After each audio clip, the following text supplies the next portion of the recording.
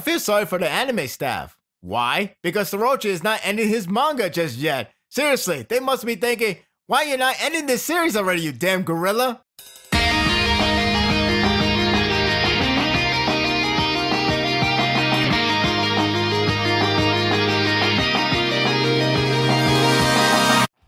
After the fans practiced the feel of no Gintama for a week, we are back with a new chapter that thankfully didn't give us a major brain damage. Instead, we got what we expected from our noble prediction, with a few new twists that is best to say that we are going to be here for a long time. I'm not going to complain, more Gintama for us. Seriously, this chapter increases my interest with this setting and more questions that have me intrigued to follow. There was a brief feeling of uncertainty in the first scene with some guy in a mafia suit because, well, I was still scarred from Kana's reveal. It was building up to his reveal like he was going to be someone we believe we know who he is, only to troll us.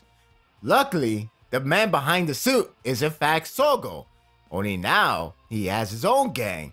The good news is Sogo is back. The bad news is Sogo is back. Interestingly, though maybe not surprising, he attacked Shinpachi and the kids like they're his target, even though it is Kasura that they should target at. I got to credit Shinpachi for dodging those bullets swiftly as well as protecting Tamako. It's worth noting that Kana did her own saving, so the Yato bloodline is an amazing perk for kids. It's great to see Sogo, and of course, he didn't die. That would have killed fans. His disappearance remains unanswered. At least until after the next scene. The gag scene with an awful drawing of Takasugi is hilarious. This has to be a reference to One Piece gag scene. Only this one has his own way to bring in the laughter. Gintoki either can draw a person accurately or he's trolling hard. He does go around asking for help to find him. The best part is where he found a guy with the exact same look as the picture. And yet he badmouths it like it's not his business. What's even funnier is his family has the same face, but pay no mind because, I don't know. I just don't know. They're identical, so how the heck they dodged that one? It made it better that it went casually and never really point out the obvious from anyone. I got a good laugh from that small scene. Eventually, Gintoki does find Takasugi in a feud with strangers. I would have thought he was going to show more sinister vibe of his to give us more insight of his agenda. Nope, it wasn't him. I laughed so much at the reveal because it's Takashi behind the disguise. Yet I should have known better. The build-up was the guy bashing him about women being disappointed. Somehow I missed that cue. The running gag never fails to make me laugh. Gintoki just pummel him like he is going to finish him off, where the war failed to do so. Once Matoko shows up, I was back to focusing on the potential drama for we finally see Kihitai in the scene again. I was ready for a serious talk with them since Gintoki did encounter Takasugi earlier. But nope, Gintoki got another serious question in mind. He was very curious of Matoko, but not actually her, rather her movie counterpart. Apparently there was something from her towards Shinpachi in the live action, which is funny because I have the Blu-ray copy and I haven't seen it as of this time of recording. After what Gintoki said, I'm pretty curious now. There's a good innuendo joke that thankfully the note was written to understand completely. The joke is just him being him, but in a funny way. What a way to break the serious moment there. The chapter shifts back to Shinpachi and his more or less battle against Sogo. He does pretty well for evading all of his attacks, so that's a good progress. He doesn't fight back because that's not his intention, which I respect that. Sogo does want to test out his strength after 2 years for entertainment purposes. Well, that's one hell of a way to do so. Perhaps the most interesting aspect is the new insight of the current world that really screams for this arc to be lengthy. Sogo's death is only addressed as a metaphor because, realistically, they felt cheated from this world. It's revealed that the Mafia is practically Shinsengumi. Even Saito is there without a mask. It's rather clever for Sorochi to somehow make Sogo as the leader without dealing with the ranking within Shinsengumi. What compelled me is what Sogo said about why he left or died. The new government has been controlling the new state of the world behind the scene, and when you look over the past chapter, it really does feel like it's all been a farce. I'm very impressed that Sorochi didn't go with the typical route of war ending equals happy ending.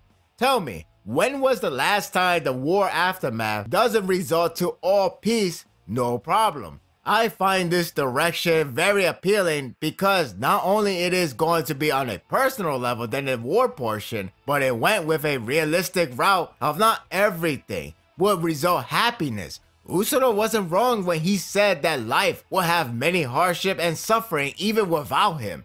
This revelation made his words truthful. Making a villain credible is worth admiring. Now I really want to know how this will be resolved. This also could connect to the last part of this chapter. It is funny that despite some truthful words about the lies and conspiracy from the new government, Sogo has created a new organization that surely doesn't scream evil. If anything, without the law of Shinsengumi, let alone in general, he is now free to be as sinister as he wants to be. Hell, he's looking more like the final villain of the arc. That's how much darkness he's showing. There must be more to his agenda behind this mafia thingy, but right now, he's a savage beast that wants to kill. Maybe it's because of the design, but Kana is adorable here. Yet she was being rather thoughtful and taunting in a way towards Sogo. She didn't feel any blood loss from him at all, so she didn't get what's dangerous about him. Wow, that is some fighting words you're spouting. Sogo swings his sword at her, but she's taunting him further while standing on his sword.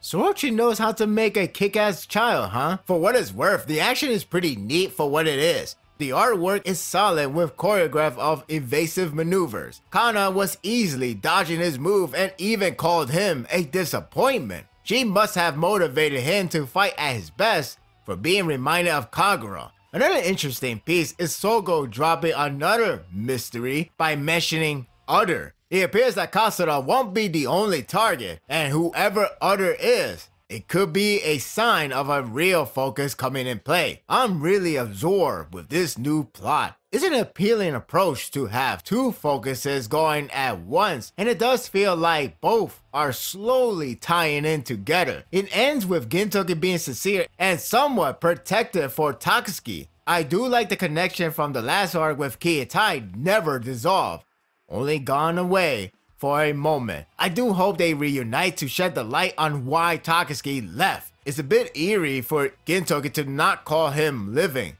The most touching scene is when Gintoki defends Takasuki, and it's not only because of his defense. Despite the hidden feelings behind Takasuki's action, Gintoki understands his motive, or at least has the best idea on why he split up and tries to attract no one's interest. It's obvious that he's trying his way to cleanse his past.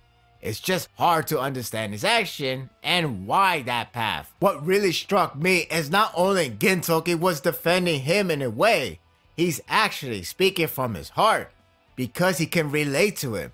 By that, I mean splitting up from his family. When he reminds himself from his farewell to Yorozuya, there's that sense of possible regret or action that he must take care of without others to be involved. It is a past that they feel that the present should not intervene, for it is their own personal demon they must cleanse for good. I seriously love where this is going. We have Shinpachi, who is struggling to move forward to a new path, while Gintoki is struggling to move forward from his past.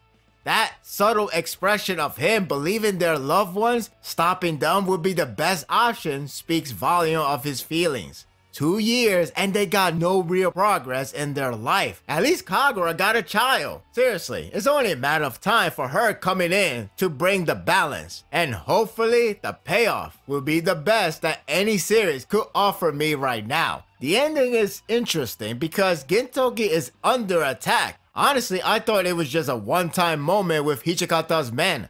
But this surprised me that he's really being targeted. The only question is, who? I am grasping the feeling that the new government may want to wipe him out because maybe we are back to the period before Amato's invasion. This was a pretty compelling chapter to read with a good amount of comedy moments. It's good to see Sogo back in action, despite being more devilish. The art is clean and the comedy is well delivered. The build-up for this arc is getting really interesting. The personal scene with Gintoki is touching and sincere. I feel that this is going to be a real personal arc, and honestly, that's the best option to end the series with. And that will do it for the review. I hope you enjoyed this one. So, are we still calling this Silver Soul arc, or are we calling it a new arc in general? We could still call it like the second half of Silver Soul, but I want to know, what is this considered? Is it really a new arc or just a second part of this big Silver Soul arc? I wish there was a volume that has Sorochi say, yeah, we're in a new arc, my bad, something like that, something that Gorilla would usually say. I would like to know, but this definitely got my interest because I really like the fact this is going on a personal matter. I guess the one thing that the war in general, any war arc from any series, the only problem they usually have is that it's never too personal, even though you can still do it, but it's never get to the focus of that because there's so many characters to focus on. Here, I feel like it's going to be very, very compressed on his focusing of his character, especially with Gintoki, Tatsuki, and maybe some of others. You will probably see other characters get their part as well. It's just right now we're still unraveling the mystery of what is going on, and I like that. That's what makes it compelling. I cannot wait for how this series truly ends. What do you think of the chapter? Share your thoughts in the comment. If you like this and want more of this, subscribe to my channel, and my world will be yours to stay. Until next time, take care.